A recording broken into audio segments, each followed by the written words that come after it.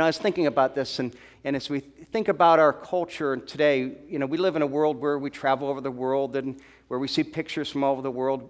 And as a result, we're able to often see, peoples from different parts of the world and unusual rituals, things that they do. A lot of times, religious rituals. People walk on fire to purify themselves for some religions. You go down to Central America, people are climbing up stairs on their hands and knees, going over glass to try to prove their devotion. Some are just really unusual. Let me give you a couple examples that you just, wonder, where did these come from? For 700 years in a temple in western India, parents have gone to this temple and they asked the clerics, the priests basically, to drop their infants from the top of that tower. And they drop it believing that in doing so it's going to make their children more intelligent, braver, luckier, healthier. Generally, it's children that are 1 to 2 years old. They go to the top of the tower and they drop them from the top of the tower, and there are people on the bottom that are waiting with these sheets to catch them. And so they drop them down there, they catch them, and then they're handed off to the parents. And this is something that they've, again, been doing for hundreds of years.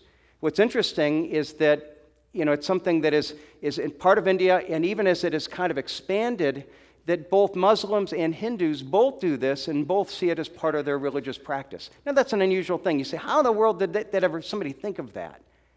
When you think about this being a spiritual practice, how in the world is dropping your child from a 50-foot tower, how in the world is that something that is spiritually significant? Now, let me give you another example. After Easter on Sunday evenings, we're going to be doing a class on the cults, Christianity and the cults, and looking at some different cults and what they believe. And one of the cults we're going to be spending some time with is the Mormon Church. And one of the more unusual rituals of the Mormon Church is the fact that I don't know how to say this, but they have sacred underwear. And now they don't call it sacred underwear, they call it their temple garments. But it basically is a set of underwear that's, after you go to the temple, they go to this special washing and anointing ordinance where you became a full Mormon, and at that point you're given this special set of underwear. They have some that you can get a little different now, but it's got all these markings on it, and you're supposed to wear it at all times. I mean, it's something that is very, very important. Now, if you ask a Mormon about it, they won't talk about it because it's something in the temple ritual. They actually take these vows where they vow that they will never talk about anything that happens in the temple ritual. And the only way we know about it is the people that have left the Mormon Church and have talked about it. And so it's this unusual thing, and you look at this and say, what could be the possible spiritual meaning of holy underwear? It's an unusual thing. Where did that ever come from? And we can look at this and look, man, they've got some weird, weird ideas, weird rituals. But, as I think about this, you also think about, what about as Christians? What are our rituals? I mean, we have a couple what we call sacraments, the Lord's Supper and baptism. Now, we don't think they're weird because many of us have been raised with doing that. That's something that we've seen since we were children. But what if you were from a different part of the world? What would you think? I mean, in a couple of weeks, we're going to talk about the Lord's Supper on Good Friday.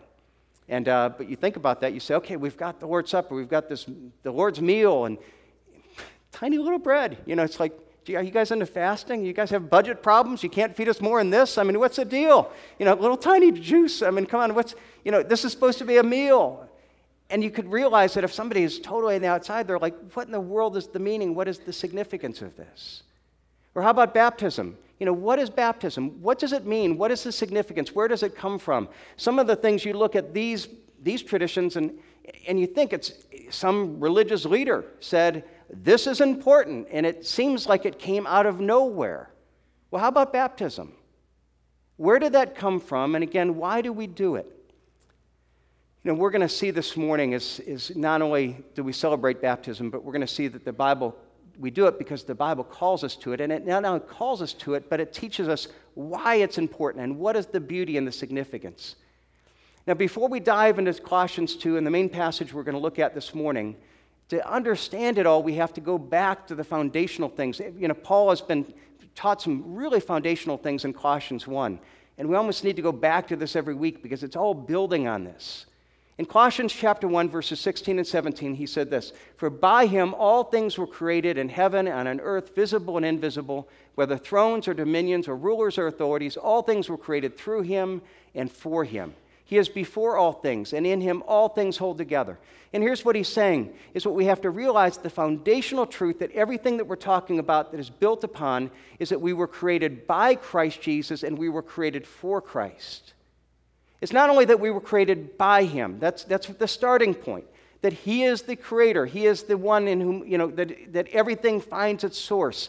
But not only were we created by him, we were also created for him, to have a relationship with him. As we've said before, that we were created with this God-shaped vacuum at the very core of our being. And so we were created with this need for relationship with God. And when we have that relationship with God, life works. And when we don't have that relationship with God, it doesn't work. It's natural for us when we don't have that relationship to try to put all kinds of things into that. So we've got this vacuum and we're trying to pursue, boy, if I could find significance and meaning, if I have the right relationship, if I have, pursue, if I find the right job, if I have significance there, if I get enough money, if I have the right toys, if I have this or that, and we go through life trying to somehow fill that ultimate desire. And what the Bible teaches is that all the things that we would put in there will satisfy for a brief period of time, but they'll ultimately leave us empty. And that's why he said, as we said it just a moment ago, in verses 16 and 17, all things were created through him and for him.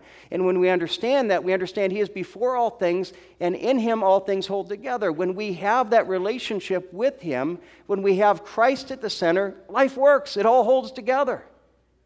All the different parts of our life. My marriage is better. My work is better. My relationships with other people are better. My finances, everything works because I have God at the center and he interprets everything else.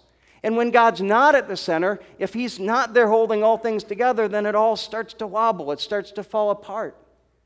And it's not only that we don't have the center. We're desperately seeking something. It's everything else doesn't make sense.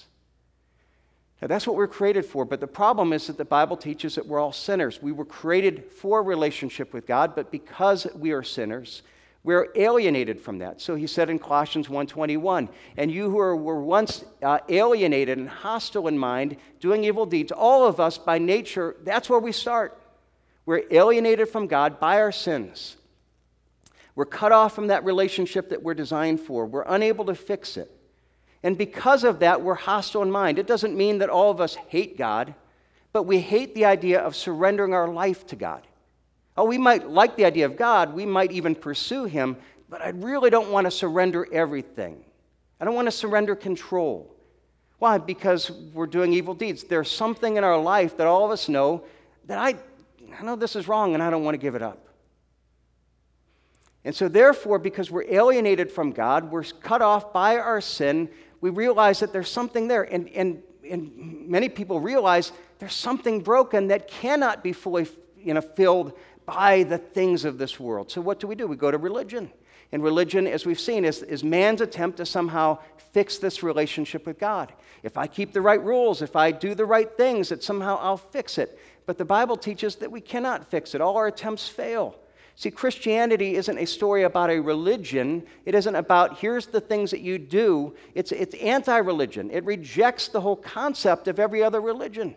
Christianity isn't saying, here's how we work our way towards God. It's a story that says that God has come to us. We cannot reach up and grab God, so God reaches down and grabs us. And the question is, will we then accept that God's hand? So that's what he says, verse 22. We were hostile, alienated, hostile in mind, doing evil deeds. But what happens? He has now reconciled in his body of flesh by his death in order to present you to holy and blameless and above reproach before him. Jesus Christ came, and he was the holy and blameless one. He lived the perfect life that earned God's favor, but on the cross, he took our sin, and he took the punishment for our sin, so that when we accept him, he takes all our sin upon himself on the cross, and he gives us his righteousness. So we are then holy and blameless. There is nothing that separates us from God at that point in time. That's beautiful. That's the heart of the Christian message. Now, as we go then from that to say that's the foundation, then we go to Colossians chapter 2 and look at verse 8. Because we see here, he says, that's the heart of the good Christian message. But even as Christians, we can get distracted by that. Look at verse 8 of Colossians 2. If you look in your Bible, he says, see to it that no one takes you captive by philosophy and empty deceit, according to human tradition, according to the elemental spirits of the world, and not according to Christ. And what's he saying? He says that we've got to realize that even as Christians, even in the church, we're going to have people that are going to attack us. And what they're going to try to do is they're going to try to give us deception, an empty deception of finding our identity in anything but Jesus Christ. That's what he talks about when he says the empties of philosophy, or the dangers of philosophy and empty deceit. He says, what are they? They're according to human tradition, according to the elemental spirits of the world, and not according to Christ. Here's what he's saying. What we look at is we look by the world standards, we find wisdom. This seems to work. This seems to be an answer. And they're not according to Christ. And it's oftentimes that they don't reject Christ, they just leave Christ out. And again, the sad thing is that I see this in churches. I see increasingly you have churches that will come out and we'll talk about Christ in general, but then we'll go out and we'll preach all these very practical messages, and we won't really talk about the cross, we won't talk about sin, we won't talk about repentance. We'll talk about the wisdom in God's Word, and here's the wisdom, and if you do this, your life will work better. Now, is there wisdom in God's Word? Yes. Can you follow that wisdom and will life work better? Yeah. But you know what? At the core, our problem isn't that we're living foolishly. Our core of our problem is that we're separated from God.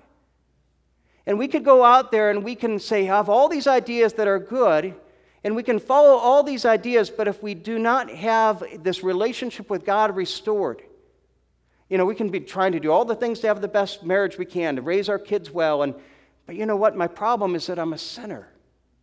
My problem is that I need God to change my heart, and I cannot be the husband that God has called me to be unless I let God change me, unless I admit to Him, God, I'm an angry person. I'm a selfish person. And it's not just that I need to follow your wisdom, I need you to change me. And what happens is that he says, watch out, because there's this empty deception, something that sounds good, and that when you grab it, it seems like it's good, but when you bite in deep, it's empty, it's hollow. And again, even in churches, we can buy into this idea. And what we realize is that is there wisdom? Yes. But ultimately, what we all need is we all need a relationship with Jesus Christ. That's what we were created for. And if we do not have that relationship with Jesus Christ, if we don't fix that, we can try to do everything else, but at the end, it's going to be empty and deceitful, and it's ultimately going to let us down. See, that's the dominant theme that Paul is saying. Look what he said. Let me go back and let me show you in this passage. Just go and starting in verse 6, and you see again and again and again. Look what he says our need is. We need to be founded in Christ. We need an identity in Christ.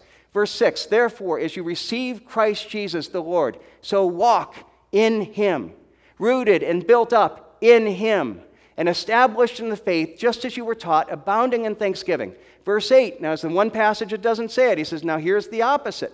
See to it that no one takes you captive by philosophy and empty deceit, according to human tradition, according to the empty spirits of this world, and not according to Christ. See to it that nobody leaves Him out, but it's only in Him the whole fullness of the deity dwells bodily. And so you have been filled in Him, who is the head of all rule and authority. In Him you were also circumcised with a circumcision made without hands, by putting off the body of the flesh by the circumcision of Christ, and having been buried in Him in baptism, in which you were also raised with Him through faith in the powerful working of God, who raised Him from the dead. You see what he's saying? What is our desperate need? We need to find our identity in Him. We need Him. We need our position in Christ. See, but it's not just Christ as far as a historical figure or a good teacher. It's Christ as He is revealed in the Bible.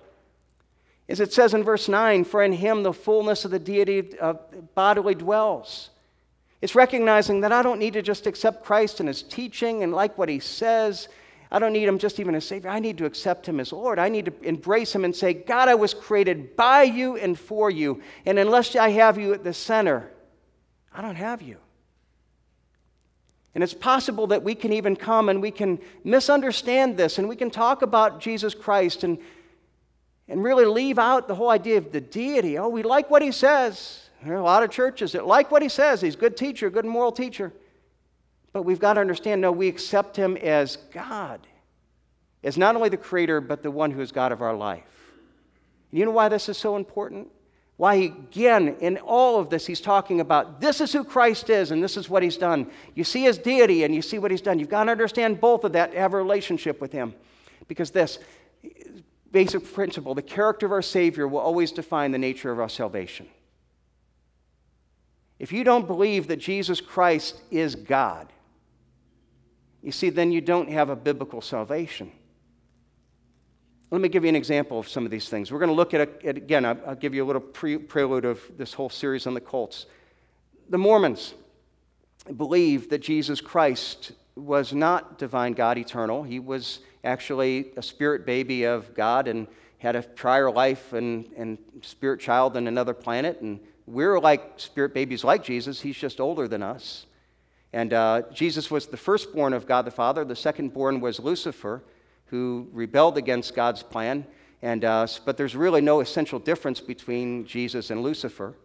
He lived an earthly life, was a good Mormon, and the only difference between Jesus Christ and us is that Jesus is more advanced. In fact, a doctrinal statement of the Mormons is, as man is, God once was, and as God is, man will become.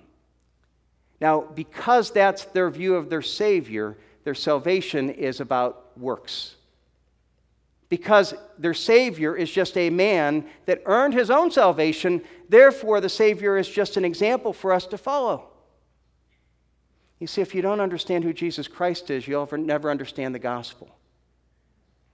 So it's believing Jesus Christ, not who I want him to be, not who I think. I'll talk to people and say, well, I don't believe that Jesus would do this. This isn't the Jesus I believe in. It's not what you think he is. That doesn't matter. It's the Jesus who is.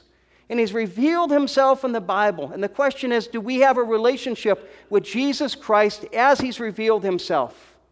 And the only way to have that relationship is by recognizing it's not what we earn, but it's by Jesus Christ coming down and reaching out to us, and us then accepting what he has done in his death, burial, and resurrection. And to have this fullness in Christ, what he does is he now explains what that means, and he does so beautifully by the image of baptism. See, when you become a believer in Jesus Christ, one of the first things that we'll do is we believe and are baptized. It doesn't mean we're saved by that, but it's an image of what it means to believe. And it symbolizes what it means to be in Christ, and that's what Paul develops here. See, it's not just an empty spiritual ritual. It's not wearing the underwear or doing this because somebody said. It's something that has meaning.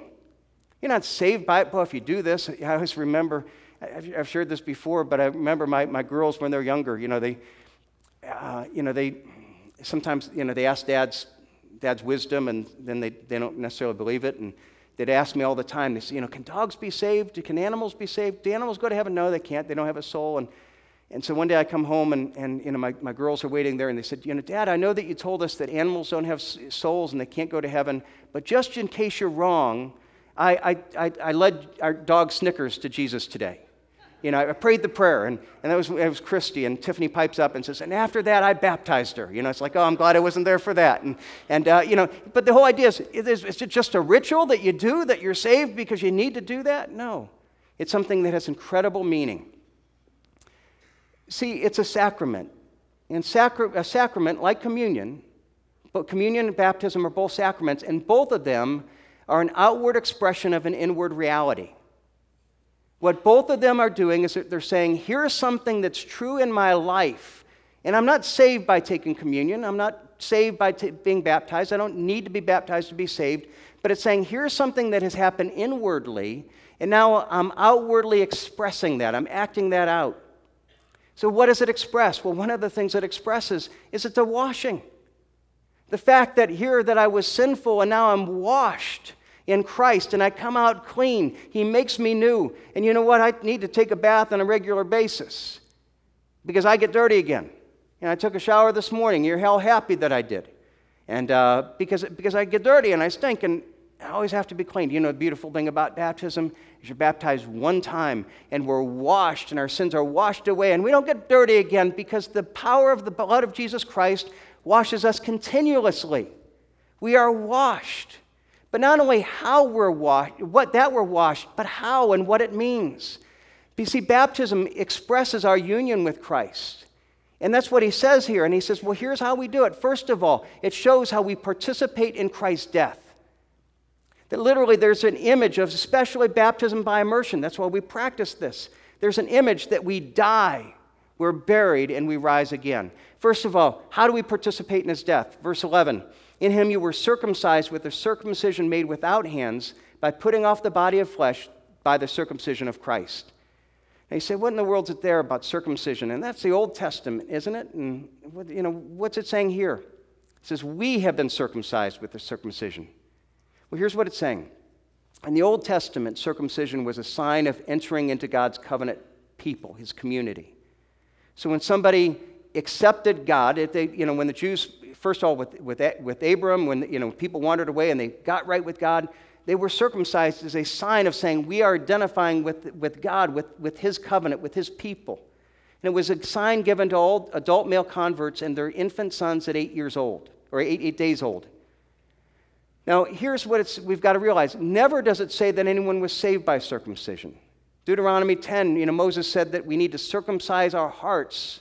In Romans 2, Paul talks about this idea that, a Jew was one who was not circumcised outwardly, but inwardly, that it was always an inward. It was an outward sign of an inward reality. So what was circumcision? Circumcision was identifying that I have something that needs to be removed.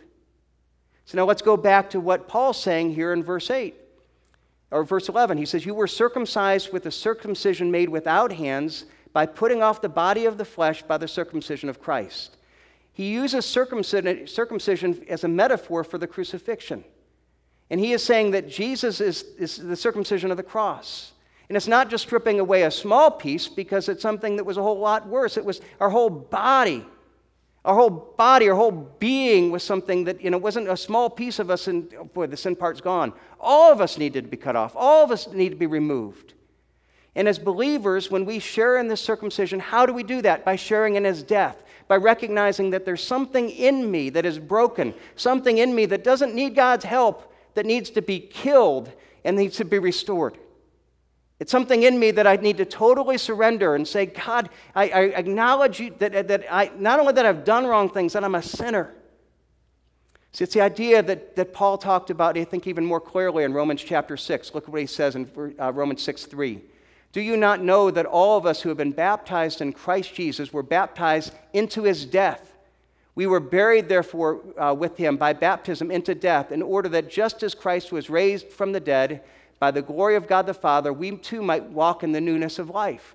So what is baptism? We start by recognizing that there's something in us that needs to die. Our self-will, our demand that we are God, our own God in a sense. And we come and we say, God, it's not that I'm saved by this, but I acknowledge this spiritually. And God, when I acknowledge that spiritually, that I need to die, and I ask you to kill me. I ask you to literally kill the sin nature in me, change me. And not only are we died to him, in a sense, through his crucifixion, we also then identify with him being united in his burial. Okay, to verse 12. Having been buried with him in baptism, in which you were also raised with him through faith. And he's saying that we've spiritually participated in his death, but also in a sense of burial. See, when you think about what is the burial shows the reality of the death. And so, Jesus is on the cross, and they check and he's dead, and they put the spear in him, and the final thing is that when you have the burial, then it's real. I think about funeral services. And there's a sense that when we have that funeral service, we know the person is dead. We've been there, but there's something incredible about being there at the end, and we close that casket. And we're there at the graveside, and we throw that little bit of dirt on the casket. And what we're saying is, this is final. This is real. And Jesus Christ, when he was buried, that was a sense of we not only saw him then, but we took him down and we wrapped him up, and he was dead. He was buried. It was a reality, a totality. He was laid in the grave. And that's what he's saying in the same way that when we die with Christ, it's not only that we die, but that we're buried in him in the same way. That's a real death. that Jesus Christ, when he died and was buried, he did so in our stead and our benefit, is that he took upon the curse upon himself. And when we embrace Jesus Christ as Lord and Savior, what we're doing is that we're saying, God, all that sin, all that I am, I ask you to take it upon your death, upon your burial. God, I ask you to take it from me and to kill it and to bury it, remove it, so that it's gone. And so that I'm not only now I'm dead and I'm buried, that's baptism. I start and I die and I'm buried. And what happens at the third day? He rose again. And baptism is we come back up, and it's a symbol that we are now raised with Christ in his resurrection. And that's the beautiful thing. That's when you come back, and you should applaud when you see a baptism and you see somebody go down and you come up, and we applaud when they come up, because that's the imagery. It's that we have died with Christ. We have, in his death, we have been washed, but now we come up alive and new. We have been, verse 12, have been buried with him in baptism, in which you were also raised with him through faith in the powerful working of God who raised him from the dead. We were dead and buried, but the fullness of Christ reaches not only the death and burial, but the resurrection. That we experience the power of the resurrection. See, this isn't something that's a future reality. It's not that you will be, it's that you have been. We have been buried with him. We have been raised again. We've experienced the resurrection power. When Jesus Christ rose from the dead, it means that he defeated sin and he defeated death. And it means that all those who trust in him, we can know his power, that we can defeat sin and we can defeat death.